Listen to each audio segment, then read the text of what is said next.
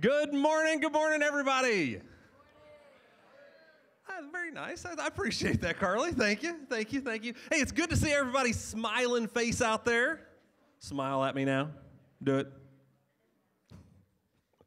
Hey, one of the things I love about church is that you guys do encourage me, and I thank you for that. I say that with all sincerity. You're like, Brian, you're just the guy that's supposed to get up there, but you really do. You encourage me. One of the things I love about the week is showing up on Sunday morning. That's actually how I get people to church sometimes. I say, I like you. I like church. I like seeing you. Come hang out with me at church. I'll get to see you every week. So there you go. You can use that to get people to church right there. I hope that you guys are also encouraged when you come to church.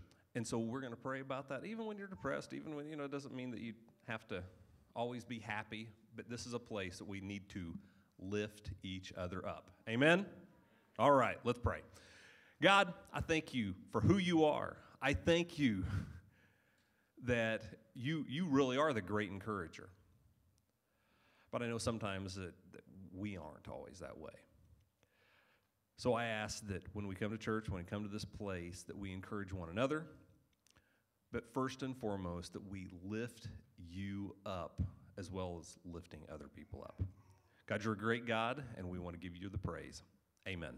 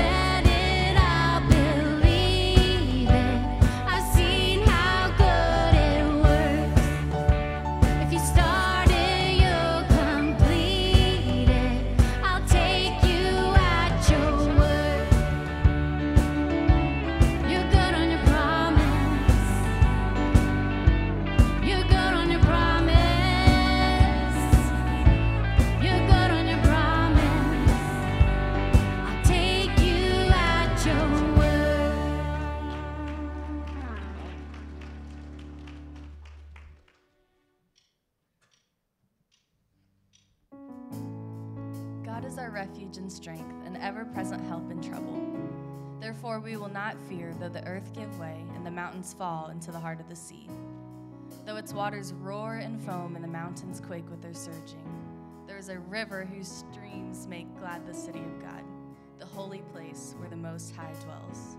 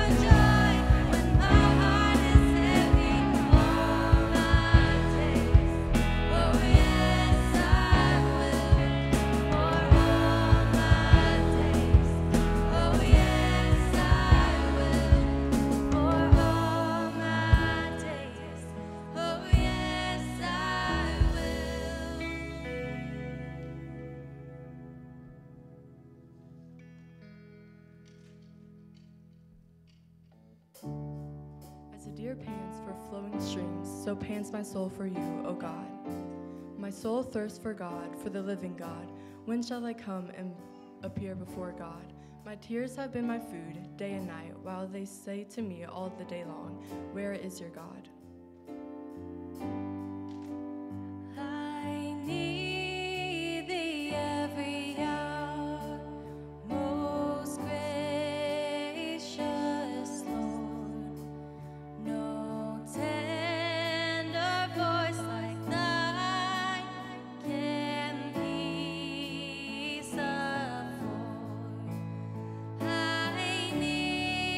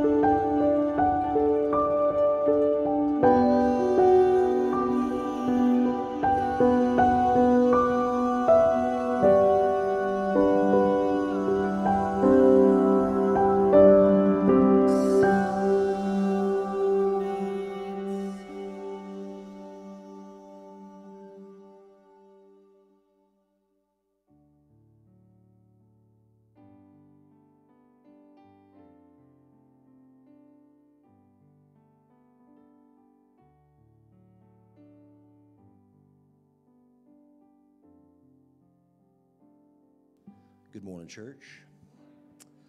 So, there are many wonderful things in this life that we give God thanks for. A few examples: standing on a beach, looking out over the ocean. Be nice right now. Seeing the mountains, a starry sky on a clear night, spring, summer, fall, a little bit of winter, marriage between a husband and wife, witnessing the birth of your child, family, friendships, the list goes on and on. But the most wonderful thing in life is what God has done for us through Jesus Christ. And I'm just going to read here from 2 Corinthians 5:17 through 21. It says, "What this means is that those who become Christians become new persons. They are not the same anymore, for the old life is gone and new life has begun. And all this newness of life is from God, who brought us back to himself through what Christ did. And God has given us the task of reconciling people to him. For God was in Christ, reconciling the world to himself, no longer counting people's sins against them. And this is the wonderful message he has given us to tell others. We are Christ's ambassadors, and God is using us to speak to you. We urge you, as though Christ himself were here pleading with you, be reconciled to God.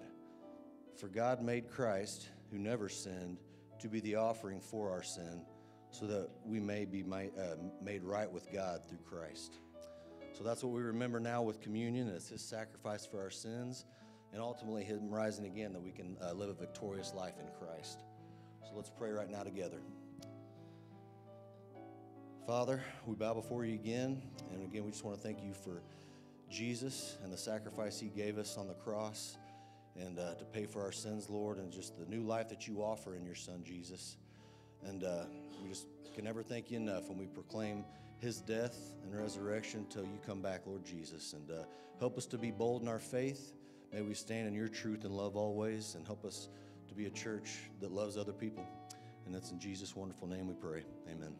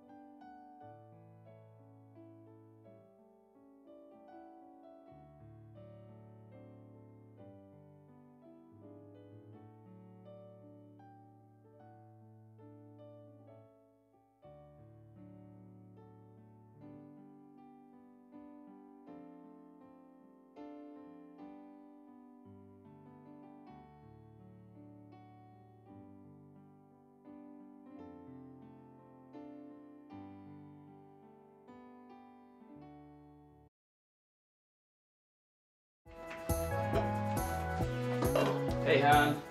Hey, What's up? You okay? I'm just exhausted. Work's been so stressful. My dad is sick again. I don't know. Dude, she needs some encouragement. Oh, don't say that. Look, I know it's been tough, but you've been doing so well. I just don't feel that way. Let me explain. Whoa. What just happened? Anytime she's about to explain something to me, I try to think of the quickest way to solve the problem. Do you really think that's a good idea? Yeah, trust me, it works every time. And you are always a big part of it. All right, check it out. Your wife needs some solid advice. What does the Bible say about this kind of stuff? Well, I know that God can handle anything, and God is for us. Wait a minute, I've got it. Last week, You know, babe, God will never give you more than you can handle. Anyway, I'm gonna go meet up with the guys. Love you, bye. Thanks for the help. I did not even say that.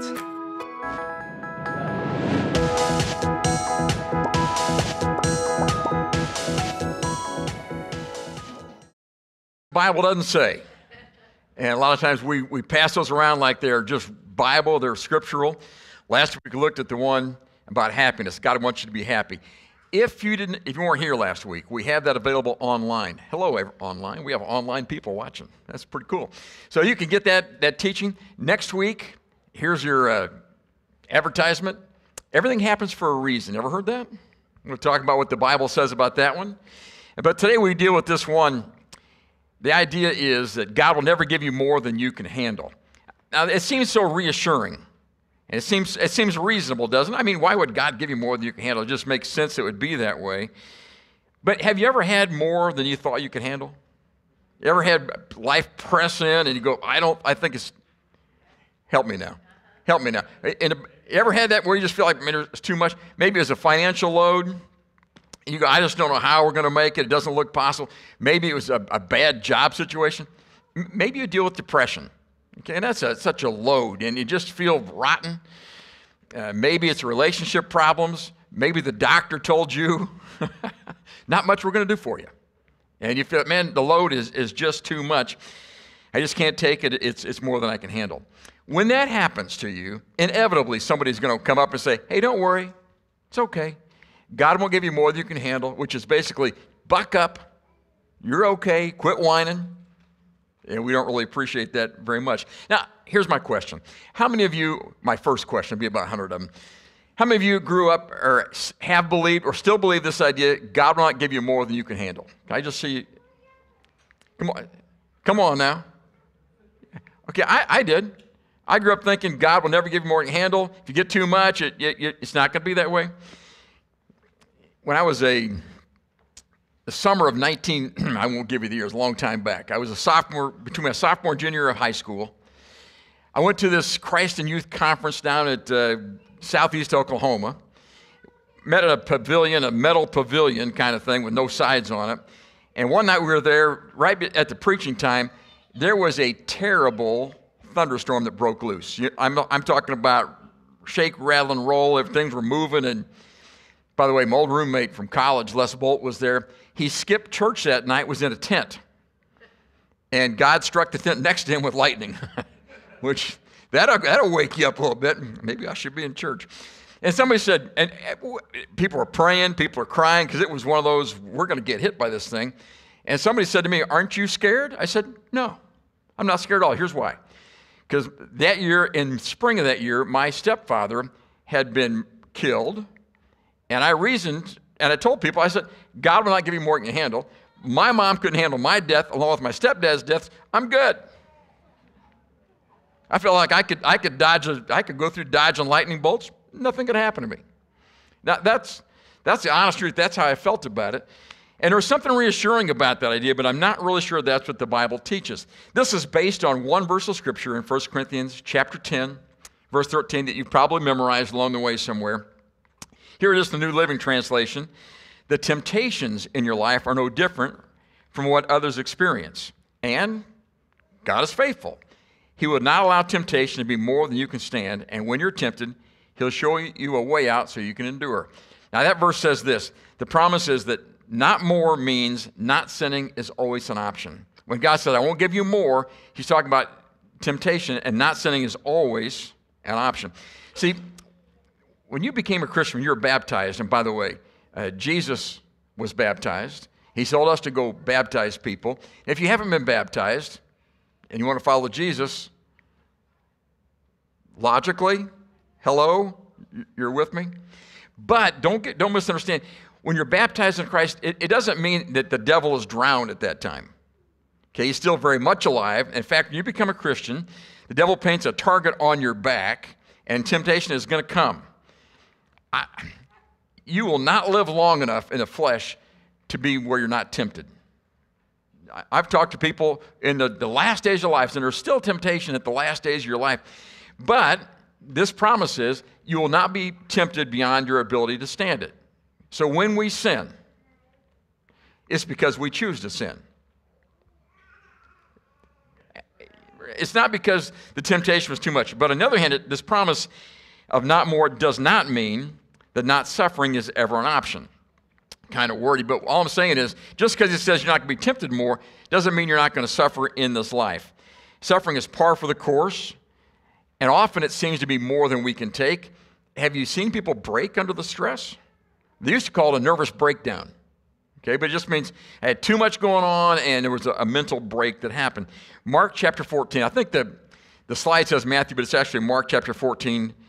It says this about Jesus. He took Peter, James, and John with him.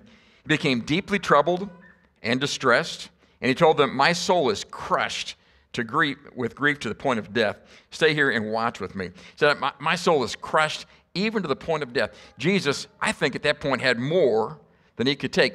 The Apostle Paul, 2 Corinthians chapter 1, verse 8 says this, we think you ought to know, dear brothers and sisters, about the trouble we went through in the province of Asia. Well, what was the problem back in Asia?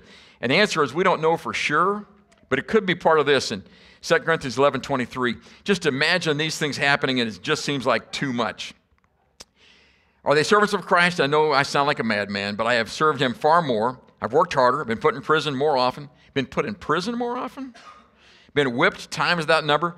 Faced death again and again.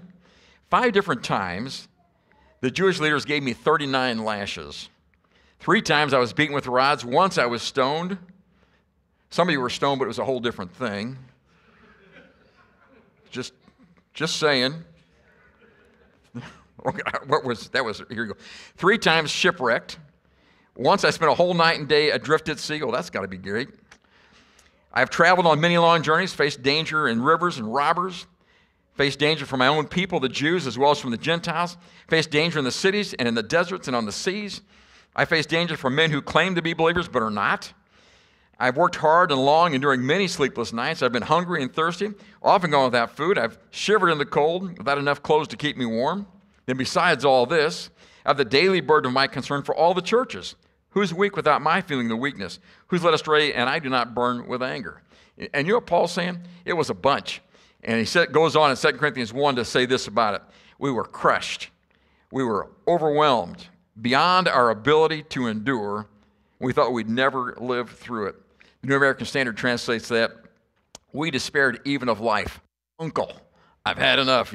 I cannot take any more. You read the Psalms, you got the highs, God is great. You got the lows where David prays, and he said, God, what's going on? I've got more than I can handle here. So here's the question of the morning. The question, why would God ever allow us to have more than we can handle? You felt like that, haven't you? I've got more, I just can't take anymore. I got more than I can handle. Why would God allow us to go through that? I'm going to give you 3 possibilities out of 1 and 2 Corinthians. First one is this. Having more than we can handle teaches us to rely on God's presence. When the trouble's too much, we look to him. Now, we're Americans, so we're tough, right?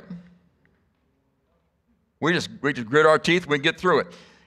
Okay, wait, maybe this. We're men. For the men in the house, we're men.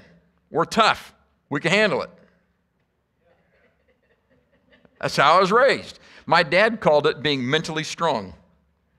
That meant, yes, they cut your arm off, put a Band-Aid on it, let's go. You're okay. Quit your whining. Buck up. And by the way, I think that's a good thing to a degree. Better than being a wimp, don't you think? Let's go. Buck up. Here's the problem. Sometimes life is more than we can take, and being self-reliant won't work. Here's why. You were created to need God. You do need God, whether you know it or not. I'm telling you, this town is full of people today who slept in, who are not here. They need God. They just don't know it. What a shame. You need God whether you know it or not. You are designed to be reliant on God, not on you. You're never going to make it on your own, and trouble reminds us of that. 2 Corinthians 1, here, we read the first part of the verse earlier. We were crushed, overwhelmed beyond ability to endure, thought we'd never live through it. In fact, we expected to die. But listen, as a result, we stopped relying on ourselves and learned to rely on God who raises the dead. The Message paraphrases that, as it turned out, it was the best thing that could have happened because we were forced to rely upon God. Now, we love mountaintop experiences, and we hate the valleys. And the Apostle Paul had some great mountaintops. In 2 Corinthians chapter 12, he said this. He said, I know a man who 14 years ago was caught up into the third heaven. He saw things he was not allowed. He said, I saw things in heaven I'm not allowed to bring to you. I'd tell you, but it'd blow your mind. I'm not allowed to even talk about it. And then he says this in verse 6 of that same chapter after he talks about those revelations. If I wanted to boast, I would be no fool in doing so. I'd be telling the truth, but I won't do it because I don't want anyone to give me credit beyond what they can see in me, in my life, or hear in my message, even though I have received such wonderful revelations from God. He said, I had those great revelations. So to keep me from becoming proud, I was given a thorn in my flesh, a messenger from Satan to torment me and keep me from becoming proud. 3 times in that verse he said, I got a messenger from Satan, a thorn in my flesh. Why? To keep me from becoming proud. God in his sovereignty, God in his wisdom, allowed Paul to suffer physically, I think, with a thorn in the flesh so that he wouldn't run into the same problem that Satan had. Satan brought the thorn. Anybody see the magnificence of this yet? Are you getting this? Satan attacked Paul with a thorn, and God used it to keep Paul from becoming proud like Satan was proud. And he said, you know what? I'd rather be on the mountaintop, but if I can't be on the mountaintop with God, I'd rather be in the valley without God than on the mountaintop. I'd rather be in the valley with God, help me, than on the mountaintop without him. Paul said, I've gone through rough times, but it's better this way. I've learned to rely upon him. We do better spiritually when things aren't going well for us physically. Have I said too much? I've talked to a lot of people who've come to church through the years, and almost always they come to church, they start seeking God because life is bad. My marriage fell apart, my job went away, somebody died, this happened, I know I need God. Okay, good. I've not had anybody so far in the years I've been preaching come to the office and say, you know what, my life is going so well. My wife loves me so much, and my boss gave me a big raise, and I just know I need to find God. That is not the way it works. Because when things go well, we rely upon ourselves. When the bottom drops out, we learn to rely upon God. Jonah's best prayer that ever we talked about Jonah last week, going to preach. His best prayer he ever prayed from the belly of a fish. Yeah, it wasn't after the great revival. Jonah 2:2 says this. Jonah from the fish says, I called out of my distress to the Lord, and he answered me. I didn't call out of my success, I called out of distress.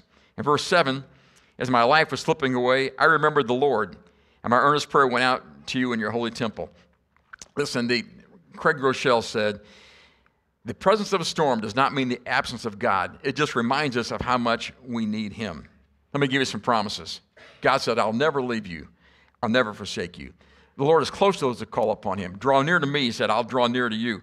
And when you walk through the valley of the shadow, I'll be there with you. Isaiah 43. When you go through deep waters, I'll be with you. When you go through rivers of difficulty, you'll not drown. When you walk through the fire of oppression, you'll not be burned up. The flames will not consume you. For I'm the Lord your God, the Holy One of Israel, your Savior. We pray, God, I want to know you more. I want to be closer to you, and please keep me safe and happy. But often that's not the way it works. Often we draw closer to God when we're not safe and happy. We sing a little chorus that said, He's all I need, Jesus is all I need. But you don't know that until He really is all that you have as well. Someday I'm going to go to heaven. I don't know when. I'm looking forward to this ride. I said someday I'm going to go to heaven. That's going to be good. I'm going to meet a lot of people. I'm going to meet people that I was in church with a long time ago. I need to apologize for the sermons I preached, but I'm going to meet those folks. Okay? I'll meet you there. And I'm going to I can't wait to talk to Shadrach, Meshach, and Abednego. You know the 3 boys in Daniel chapter 3? And I'm going to ask them, what was the highlight of your life? What was the best time of your life? When did you feel closest to God in your life? And I know the answer. They're going to say, well, we were dancing with God in the fire. You see, you don't sense His presence near as much other times as you do through the rough times. And so when life seems too much, and sometimes it is too much, okay, and it's more than you can handle, but you can rely upon the presence of God. He'll be with you in the storm if you go to Him. Here's a second thing that happens in the storm. Having more than we can handle teaches us to experience God's power. And particularly this time, it's not just the storm, but it's when the task seems too much. You ever have a task that God gave you that seemed too much? When I first started preaching, preaching didn't scare me at all. I was young. I was in my teens. Somebody gave me a Bible, let me preach. By the way, if you're young and you're thinking about church, you either have to go to church the rest of your life and sit down and shut up, or you can get on stage and talk. It seemed like a no-brainer to me. A lot better at this than I am at that. So, but I started preaching. It didn't bother me. I wasn't scared. Not too scared. Not too. Hey, just let it flow. Here I am, several years later, 50 years later. It's an enormous task. Here's why. The Bible says this. Paul writing to Timothy, "Be careful. Give attention to the public reading of the Scriptures."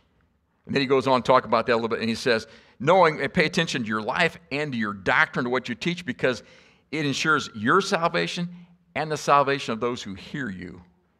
Hello? That's my responsibility? That's too much. It's actually too big a task for me. You ever feel that way? I got too big a task? Anybody raising little kids?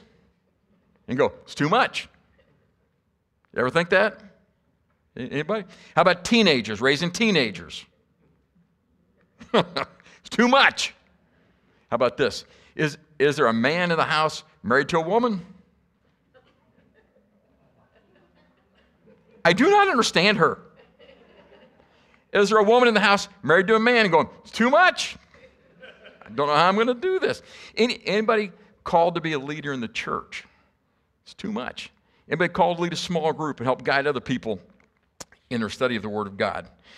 Anybody a foster parent? A lot of things going on. 2 Corinthians chapter 12. After Paul talked about that thorn in the flesh, he talks about his task a little bit, I think, when he says this. 3 different times, I beg the Lord, take it away. By the way, if you would take away this thorn in the flesh, I could do a better job representing you. I would be much better without the thorn. I don't know if it's his eyes, I don't know if it's speech, I don't know. But if I didn't have that thorn, please take it away. And God said, my grace is all you need. My power works better, it works best in weakness. He said, you may think you're better off without it. I think you're better off with it. So now I'm glad to boast about my weaknesses. The power of Christ can work through me. That's why I take pleasure in my weaknesses and insults and hardships and persecutions and troubles that I suffer for Christ's sake. For when I'm weak, then I'm strong. Paul said, I think I'd be more effective without it. And God said, no, trust me. My grace is enough. And Paul said, my power is in my weakness. It's not in what I do well. Paul learned when I'm weak, then I'm strong. And so when he went to preach, he says this at 1 Corinthians chapter 2. I came to you to preach in weakness, timid, trembling. My message and preaching were very plain. Rather than using clever or persuasive speeches, I relied only on the power of the Holy Spirit. You have a big job to do. Think about this. You get ready to cross a lake in a boat. You have a choice. You can row across, or you can hoist the sail and wait for the wind to blow you across. The Spirit, that word is the same word for wind. I can row a little bit. You ever row a little boat? I can kayak a little. You put me on Lake Michigan and tell me to, I'd like you to just row. I can't row across that. And sometimes the job looks too big, but you hoist the sail and the Spirit of God will move you to do what you need to do. I've preached a lot of Sundays when I didn't feel like preaching because I'm tough like my daddy taught me to be. No, I've preached a lot of Sundays where I got here and I thought, I don't have much to give. You ever feel that way? I just don't have much to give anymore. But the Spirit of God often takes my weakest times and does something with it. And He does what He wants as we make ourselves available to Him. I have students learning to preach. This is interesting to me, trying to teach people to preach a little bit at camp on a Monday night. And by the way, I've got 2 down, only 10 to go. I'll make it. I feel better about the whole idea. But the first night, I got this group of younger people, 50s, 60s, I'm talking about younger people. But they're wanting to preach, and I said, you can make it. You can do it. Here's why. I'm not ashamed of the gospel. It is the power of God for salvation, everyone that believes the Jew first and all. It's not Jew, it's the Word of God. And by the way, when you speak the Word of God, Acts 1:8 says, and you will be my witnesses when the Holy Spirit comes upon you. You can do it. And then 1 Corinthians 15:58, be steadfast, be immovable, keep working for God, knowing your toil is not in vain. I'll make something of this. You don't have to be, we're trying to teach them techniques, and tell a story once in a while and keep the people interested and all those things. Those are good things. But the power is in the Word of God and the Spirit of God. He can work through us. A lot of people in the Bible looked at the job they were given and said, it's too much. I can't do it. Moses, God said, I want you to be a spokesman. And Moses said, I can't speak. I don't have what it takes. I can't speak for God. Later on, Moses said, there's too many people. I can't lead all these people. Gideon, he's threshing grain away from where he can be seen. Normally do it outside. And he's away from everybody. He's hiding. And the angel shows up and said, "O mighty man of valor, you're going to lead the people of Israel." He said, "Man of valor? I'm a coward." And he said, I'm the weakest man from the smallest tribe, clan. I can't do it. And God said, "You can do it. I will do it through you." Esther said, "I'm scared to go talk to the king." Go do it anyway. Jeremiah said, "I'm just a kid. How could I possibly speak for God?" Some of you are just kids. Okay? How could I possibly speak for God? God said, "I'll put my words in your mouth. It'll be okay." The Apostle Paul, when called to go to the Gentiles, said, "I think I'd be pretty good with Jews. I am a Jew. I grew up among the Jews. Let me go talk to Jews." And God said, "No, I'll send you to the Gentiles." When the task is too big, it requires His power. So rely on His presence when the trouble comes and His power for the task you have. And here's the last idea.